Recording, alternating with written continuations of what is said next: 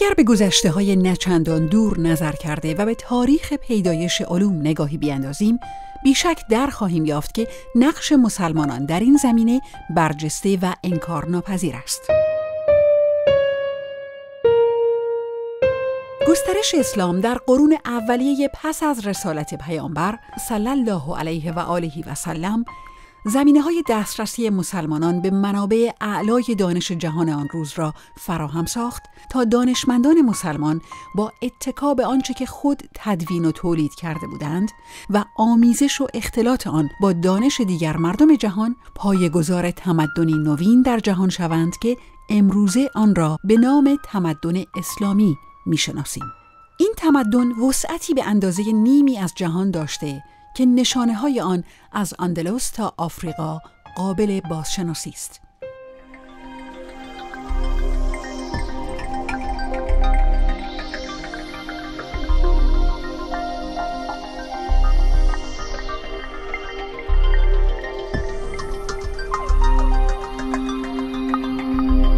قرار است جایزه مصطفی صلی الله علیه و آله و سلم یادآور مجد و عظمت مسلمین و نقش آنان در تاریخ پیدایش و تکمیل علوم گوناگون باشد. هدف دیگر این جایزه این است که موجب همگرایی جوامع اسلامی شده و حول محور علم بتواند مسلمانان را متوجه نیاز اصلی جهان امروز نماید. جایزه مصطفی که در اولین دوره برگزاری و با طی 3 سال برنامه ریزی و انجام مقدمات آن برگزار گردید، 2 دانشمند مسلمان را به عنوان دانشمندان برگزیده خود به جهان معرفی کرد.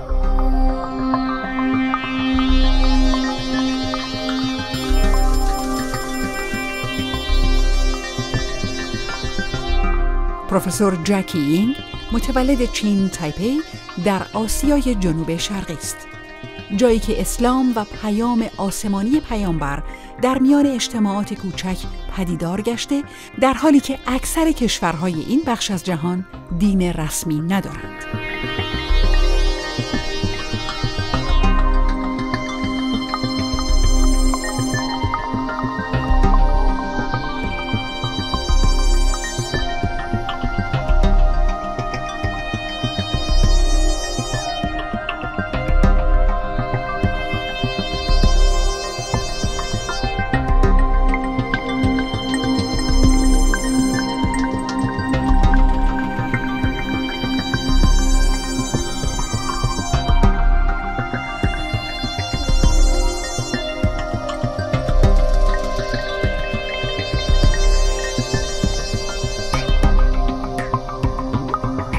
When I was attending Raffles Girls Secondary School, I get to meet many people from different races and religion. And at that time, I don't have a specific dream, but I was always wondering what is the meaning of life, what's the purpose of life. And in RGS, I get to meet many different people. I study very hard, but I also have a lot of fun. I think that was the best time in my life.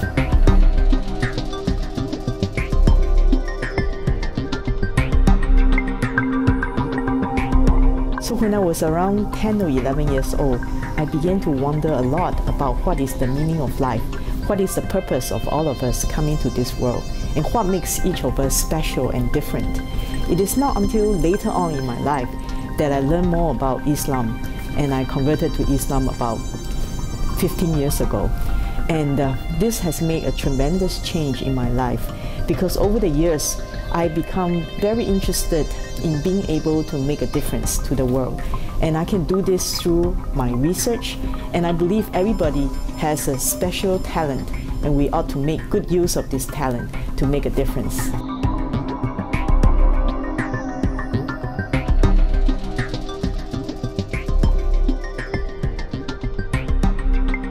برای هیئت داوری جایزه مصطفی صلی الله علیه و آله و سلم اینکه خانم یینگ چرا و چگونه به اسلام گرویده موضوع قابل توجهی نبود، بلکه اهمیت و ارزش فعالیت‌های وی در رشد و توسعه علوم در جهان امروزه بوده که نظر هیئت داوری را به خود جلب نموده است.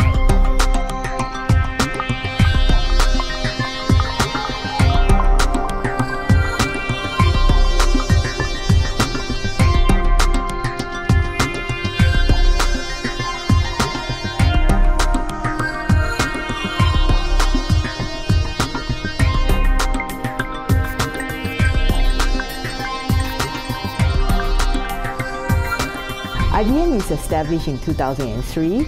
We moved to Biopolis in 2004. Since then, we have built up to 180 research staff and students.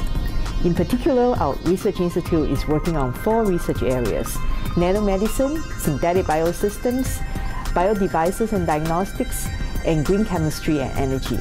In these 4 research areas, we have made significant breakthroughs. In particular, besides publication, we have filed close to 400 primary patents.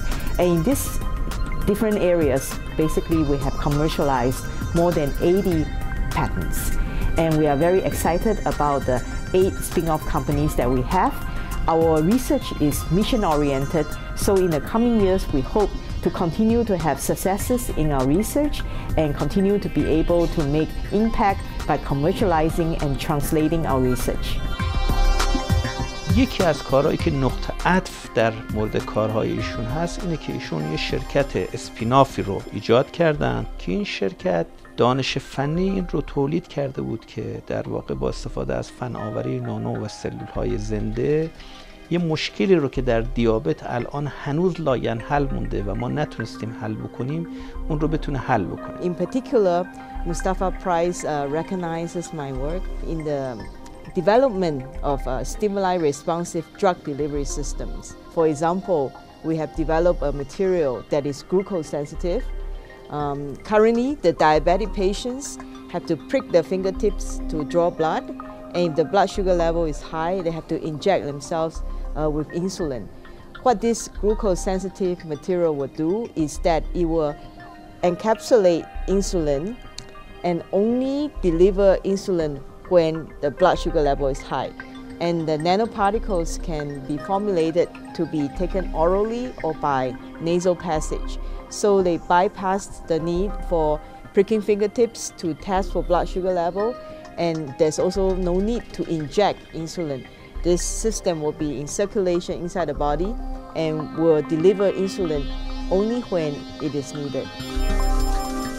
نقش و اهمیت فعالیت‌های خانم اینگ در گسترش و رشد زندگی سالم در جهان پرتلاطم امروز غیر قابل انکار است.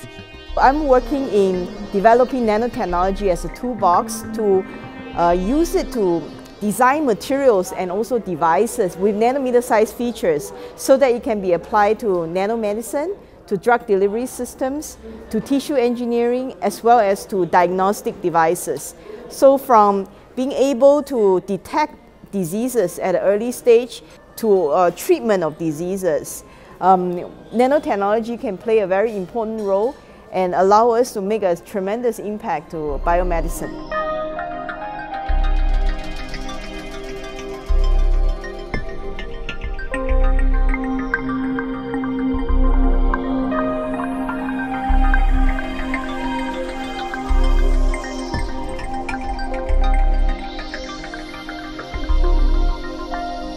نتایج و دستاوردهای حاصل از این تحقیقات با آزمون و خطاهای بسیار حاصل شده است. کار کردن با مواد نانو به سادگی امکان پذیر نبوده و برای آن به دستگاه‌ها و ابزارهای توانمند و خاصی نیاز است. بعضی از این دستگاه‌ها در دنیای فناوری پیشرفته امروز وجود دارند و بعضی هم با توجه به نیاز در آزمایشگاه‌های نانو طراحی و ساخته می‌شوند. Many of the things that we do, we try to make it so that nanoscience, nanotechnology becomes applied to the type of applications that we have in mind. For example, we are looking at how we can use nanotechnology to detect cancer at an earlier stage so that it can allow us to treat cancer more effectively. We are also looking at developing nanomedicine in such a way that we will be able to target the treatment of cancer, like chemotherapeutics, very specifically to the tumors so that it can minimize the side effects associated with these drugs. So nanomedicine allows us to use passive targeting to target the delivery of chemotherapeutics to these certain parts that is suffering from cancer.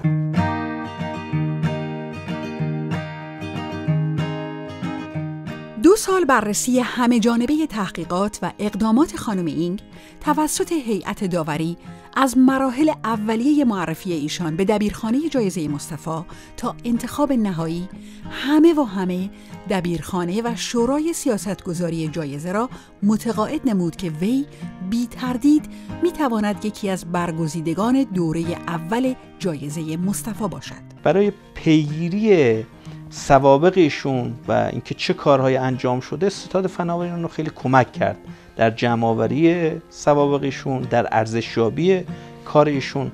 ولی تو بحث کمیته نانو یه نفر دیگر رو به عنوان حوزه نانو انتخاب کرد و که آقای پروفسور یاغی بود.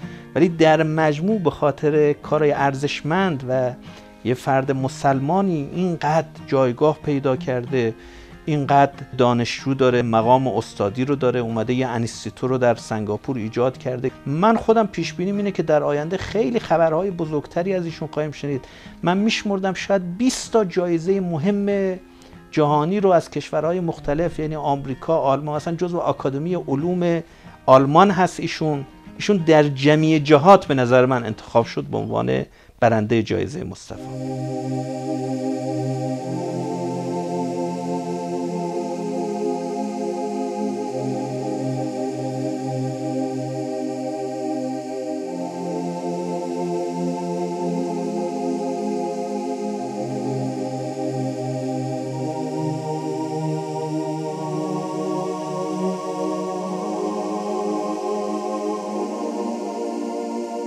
I'm always have been a minority. When I was at MIT, because I started my academic career when I was quite young, and I was Asian and I'm a woman, so I always told people I'm a triple minority. So what that means is one has to work extra hard to be able to be recognized for the work that we do. And about 13 years ago, I became a Muslim. And so now I always tell people I'm not so young anymore, but then I'm a minority in the scientific field because I'm a Muslim. But what is really important is to recognize the fact that there are many people out there who really want to know about science and technology, want us to be able to do a great job as a researcher. And there are also many Muslim brothers and sisters out there doing very nice work, doing nice research, and we hope that as a Muslim, we can contribute to the broader community and raise the level of science and technology, and from there benefit our society and the communities.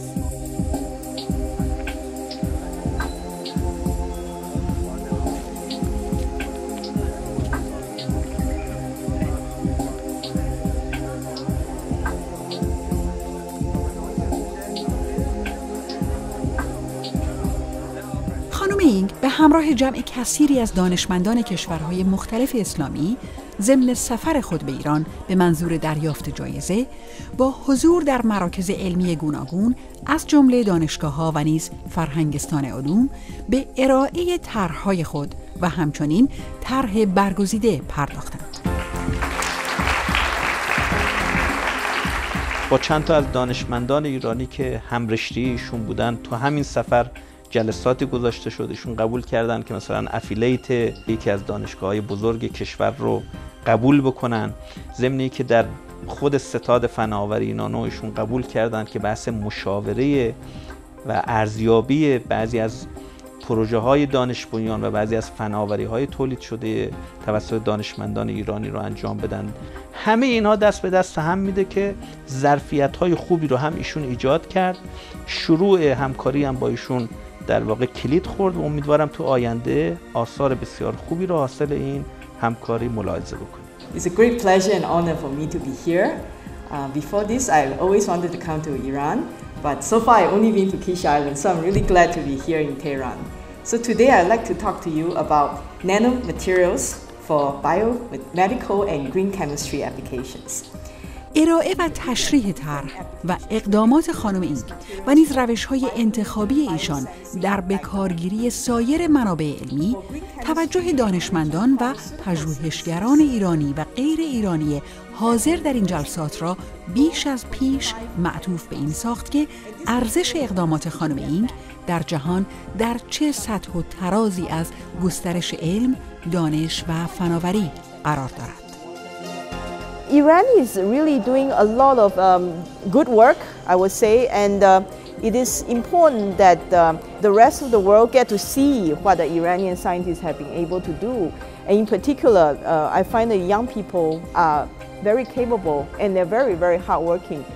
So it is very unique that we have a situation where people have very good background in science and technology, and you also have INIC bring together all the different aspects of nanotechnology and try to promote nanoscience and technology for various applications.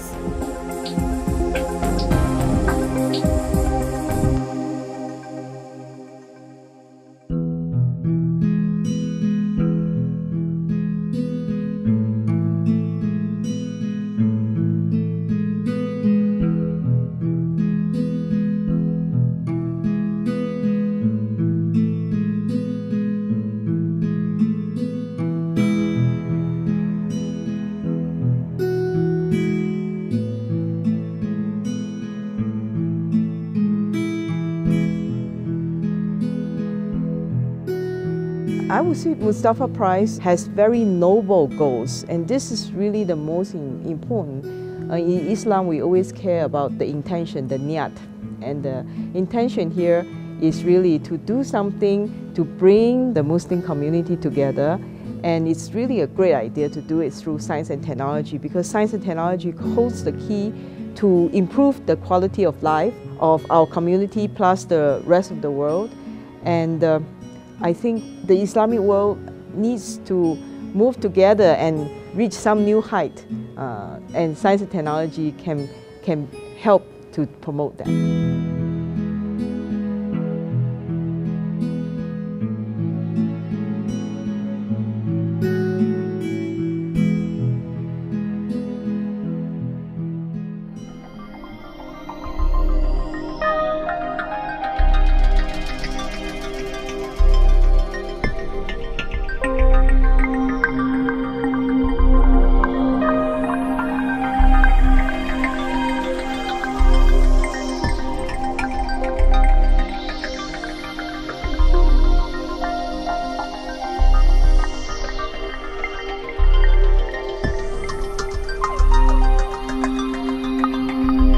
سلام عرض میکنم خدمت مدعوین محترم نخستین دوره اهدای جایزه پیامبر اعظم مصطفی صلی الله علیه و آله و سلم. مفتخریم که امشب در خدمت همه دوستان هستیم و امیدوار هستیم که این جایزه بتواند نقش خود را در پیشرفت و گسترش علم و فناوری در میان مسلمانان و در جهان اسلام ایفا کند. خب اگر اجازه بدید دعوت بکنم از برگزیده این بار جایزه مصطفی سرکار خانم پروفسور یینگ.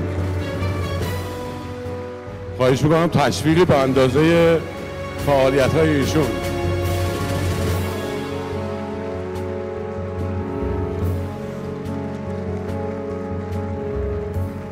Bismillahirrahmanirrahim. Assalamu alaikum. In particular, I thank the Mustafa Prize for recognizing the efforts put in towards tackling complex problems that can make an impact in the society. For example, being able to deliver drugs in an effective manner to treat patients who are suffering from diseases such as diabetes. The stimuli-responsive drug delivery system, I think, will make a significant impact to their quality of life and help them better control their diabetes by being able to release insulin when the blood sugar level is high.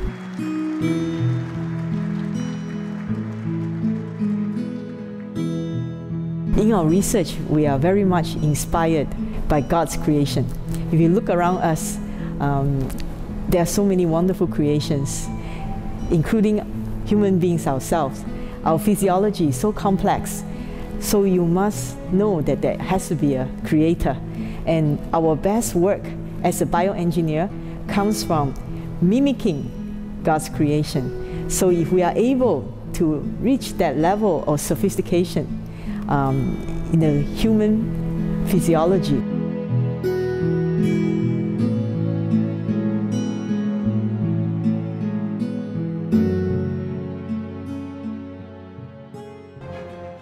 Mr. Satori said that the daughter of Madame Ying is here, yes?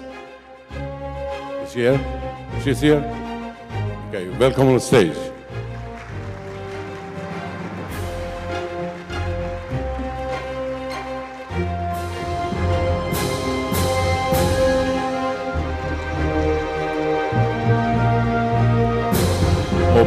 با دستهای خود همراهی خواهید کرد اهدای نخستین جایزه مصطفی به سرکار خانم یینگ رو در مراسم امشب.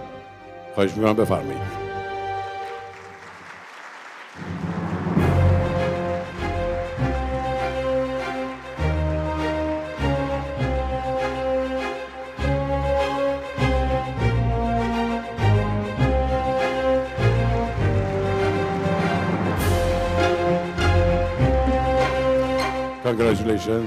خانم یینگ که به همراه فرزندش در این مراسم شرکت کرده بود، پس از دریافت جایزه $500,000 و نشان ارزشمند جایزه مصطفی، ایران را به مقصد کشورش ترک کرد.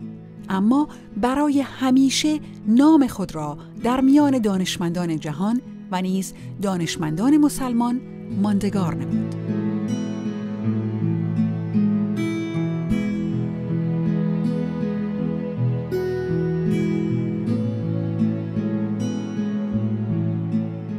She's very hardworking, and if she feels that you're not trying your best or you're not working hard enough, she might tell you to work harder. And yeah, she works hard and she encourages people around her to also work hard. Sometimes things don't come out as planned. You can see that she's visibly upset, but she doesn't let that get in the way, and she lets it go and tries to work harder for it. I don't really know what I want to become in the future, but to be someone like her is quite inspiring, and yeah, maybe I could become someone like her, but I'm still keeping my views open.